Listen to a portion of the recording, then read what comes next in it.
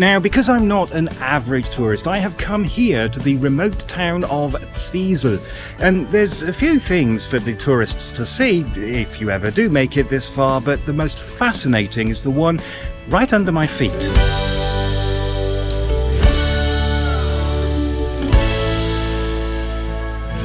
I'm in the middle of the Bavarian forest, a thickly wooded range of hills that actually forms part of the Bohemian forest.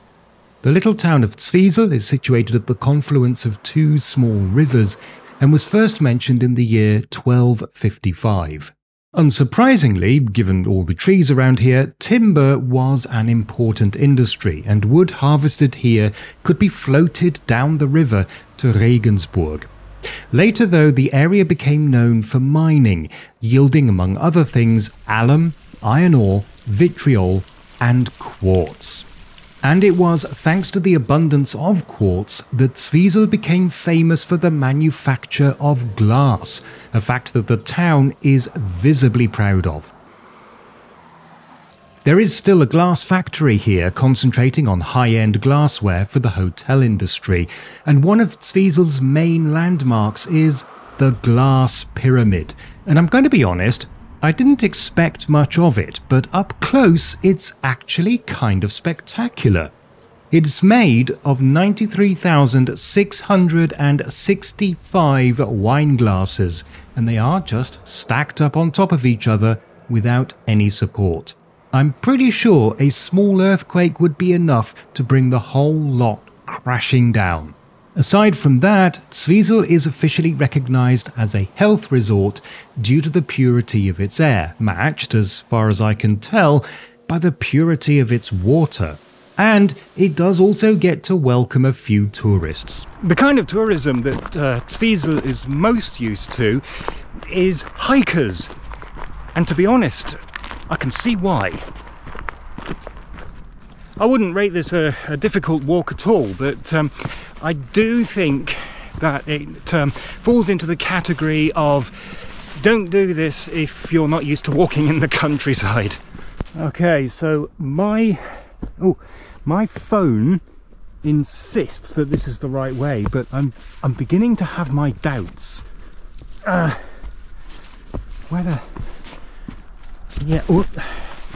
Okay, I can't really do this one-handed. I think I'm going to have to turn the camera off.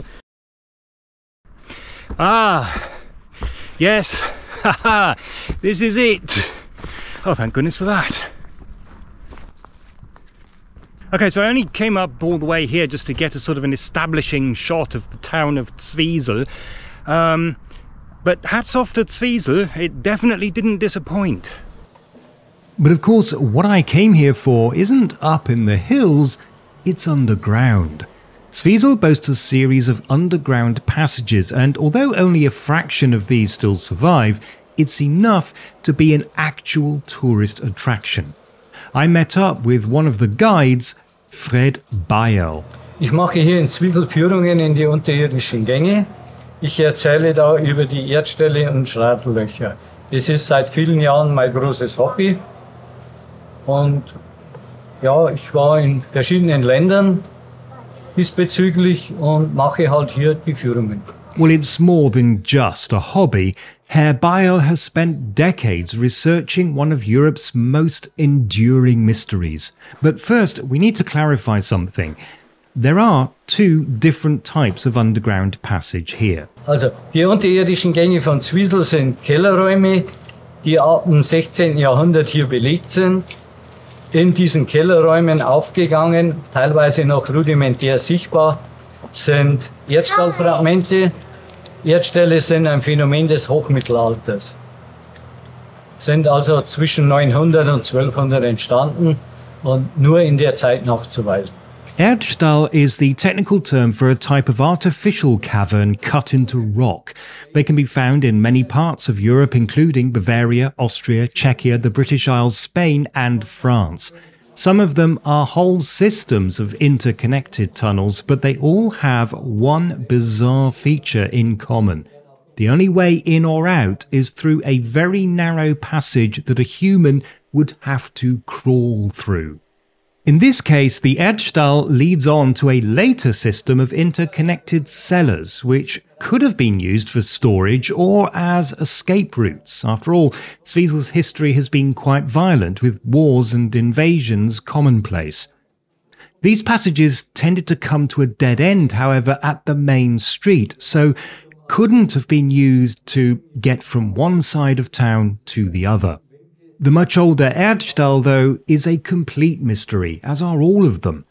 As escape routes, hiding places, or even storage facilities, they would have been completely useless. Several explanations have been suggested, but when I asked Herr Beil which of them he found the most convincing, he answered simply, none of them. Weltweit weiß niemand, wofür die Erdställe waren. Erdställe geben keinen Sinn. There may or may not be a connection with some kind of religious rite, but the impression that I got was that everybody is just guessing. And perhaps it's this mystery that keeps the visitors coming. Unsere Führungen sind meist ausgebucht.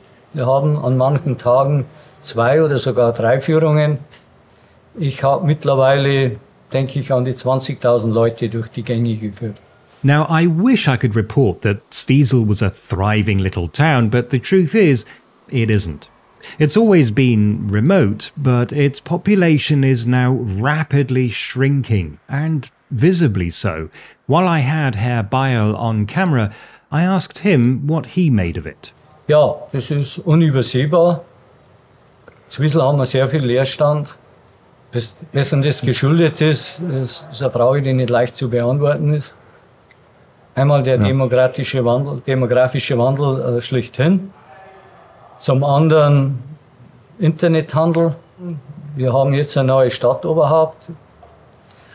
Bleibt zu wünschen, dass der erfolgreich ist und etwas bewirken kann. Now, the new mayor, it should be pointed out, was elected 2 years after the suspension of his predecessor amid a fairly sensational local scandal. So there is actually good reason to hope that a new mayor will make a difference. Meanwhile, it's still a nice place to visit if you're into hiking, glass blowing, or mysterious underground caverns. Zwiesel can be reached by train. There is an RB train every hour from Plattling, bound for Bayerisch Eisenstein. A 1-hour tour of a fragment of the underground passages is offered Monday to Saturday, but you'll need to book in advance at the Tourist Information Office. Unfortunately, the tour is not remotely wheelchair accessible. The Erdstalls is at a constant temperature of 10 degrees Celsius, so you may want to wear something with long sleeves, and also I found the condensation down there made some of the steps a bit slippery. Finally, many thanks to the Zwiesel Tourist Information Office for their help in making this video.